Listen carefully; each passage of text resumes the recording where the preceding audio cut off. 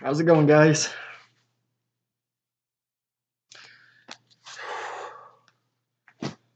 Day 3. Well, it's test day. Alright. It's cold outside. I just came from the classroom across. Hang on, let me catch my breath. Alright, day 3. Woke up this morning. There's 3 different test times on day 3. You get here on Sunday. You have your first class Monday morning, second class Tuesday morning, and then your third day you take a test to get your permit. Today's day 3 is Wednesday and test day. I went in this morning at 10:30, took my test. You'll go into a little training center with Miss Judy, and she will go over the rules with you, what you can bring into the room with you and what you can't bring, what you can do and can't do. Then 2 DOT ladies came and got us from the classroom and took us into another room where they had laptops set up with the test on them. We took the test. Getting a phone call. Call them back.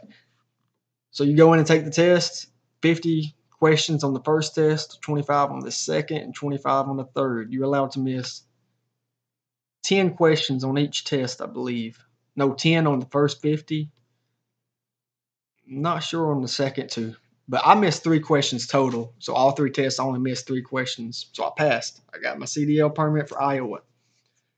Not a big deal. I already had my permit before I came here, so not a big deal. My next step, after you pass the test, if you pass all 3 tests, you get the next 2 days free. You don't have to do anything. So I get to wake up in the morning when I want to. I don't have to do anything but stay in bed if I want to. And that's probably what I'm going to do. Now, I've had some other questions. I'm trying to remember what the questions were. I had them wrote down, but I don't have my notepad here with me.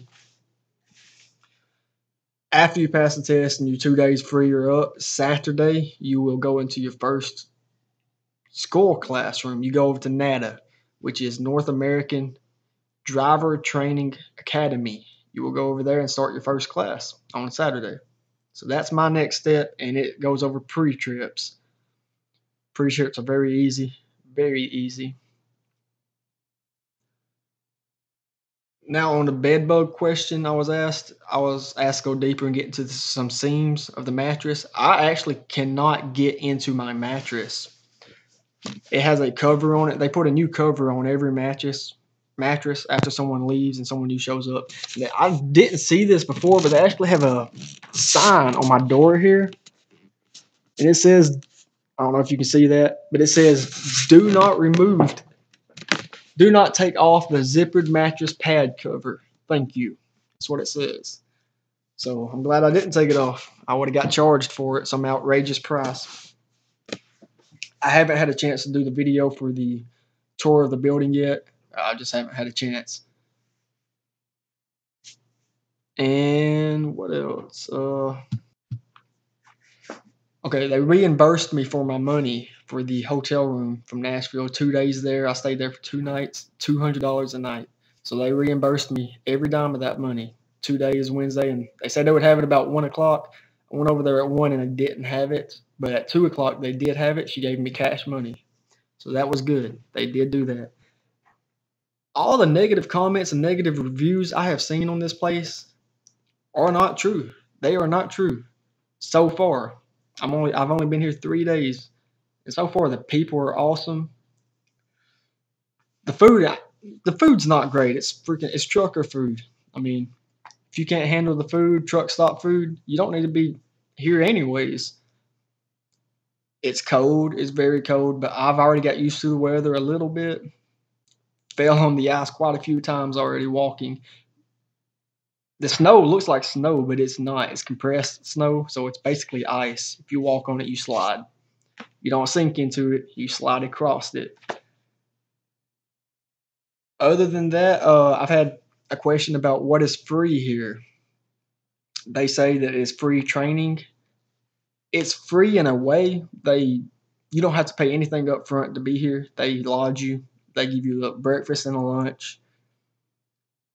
The free part is you don't have to pay them back for the schooling. You pay them $40 a week out of your paycheck. You get paid twice a week also. On a Tuesday and then on a Thursday. You get paid twice a week. But they take $40 out of your paycheck until your lodging and your transportation fees are paid back.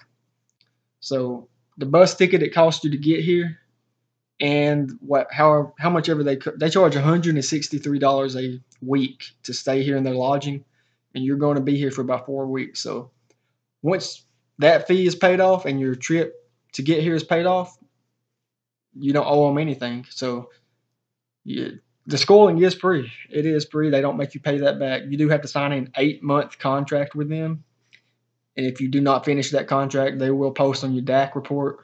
So I mean, you're screwed. You won't be able to get a job anywhere else if you do not finish the 8 months.